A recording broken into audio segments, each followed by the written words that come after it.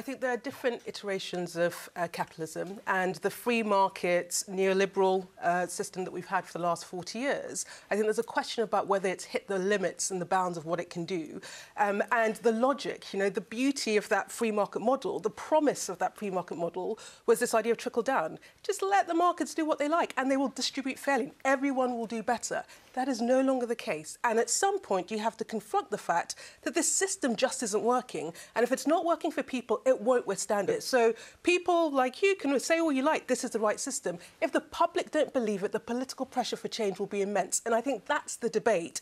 And when you throw in the disruption that will come from automation, you throw in the disruption that will come from climate change, this will create the conditions for us thinking about a very different system. That should be the conversation.